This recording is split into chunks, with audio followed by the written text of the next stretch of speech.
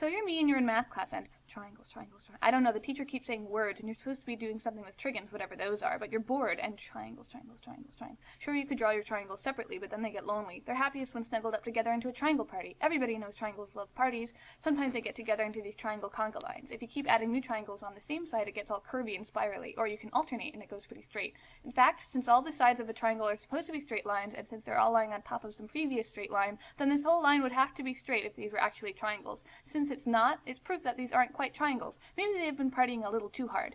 But hey, at least you're not doing math. Speaking of which, the teacher is still going on about types of trigoons, and you're supposed to be taking notes, but you're more interested in types of triangles, which you already know all about. There are fat triangles, and pointy triangles, and perfect triangles, and cheese slice triangles, which are a kind of pointy triangle but are symmetric like a slice of cheese, or cake. Super pointy triangles are fun to stack into triangle stacks. You can put all the points facing one direction, but the stack starts to wobble too much towards that direction, so it's good to put some facing the other direction before you go too far. You'll notice pretty quickly that the skinnier the triangle, the less wobble it adds to the stack. To compensate for a big wobble, you can put just one not-so-skinny triangle that's pointing the other way, or maybe you want to wobble because you have to navigate your triangle stack around your notes, in which case you can even alternate back and forth as long as you make the triangles point towards where you want to go, a little less skinny. The easy part about triangle stacks is that there's really only one part of the triangle that's important as far as the stack is concerned, and that's the pointy point. The other two angles can be fat and skinny, or skinny and fat, or both the same if it's a cheese slice, and it doesn't change the rest of the stack, unless the top angle is really wide, because then you'll get two skinny points, and which side should you continue the stack on? Both? Also, instead of thinking fat and skinny, you should probably create code words that won't set off your teacher's mind-reading alarms for non-math related thoughts.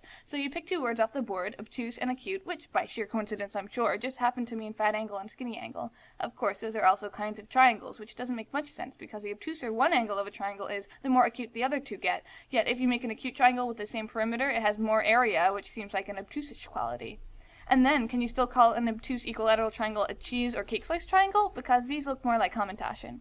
Point is, triangle terminology is tricky, but at least you're not paying attention to the stuff the teacher is saying about trigonometric functions. You'd rather think about the functions of triangles, and you already know some of those. There are sines and cosines, but enough of this tangent. The thing to pay attention to is what affects your triangle how. If you start drawing the next triangle on your triangle stack this way, by this point you already know what the full triangle will have to be, because you just continue this edge until it meets this invisible line, and then fill the rest in. In fact, you can make an entire triangle stack just by piling on triangle parts and adding the points later to see what happens. There's some possible problems, though. If you start a triangle like this, you can see that it's never going to close no matter how far you extend the lines. Since this triangle isn't real, let's call it a Bermuda triangle. This happens when two angles together are already more than 180 degrees, and since all the angles in a triangle add up to 180, which by the way you can test by ripping one up and putting the 3 points into a line, that means that if these are two 120-degree angles of a triangle, the third angle is off somewhere being -60.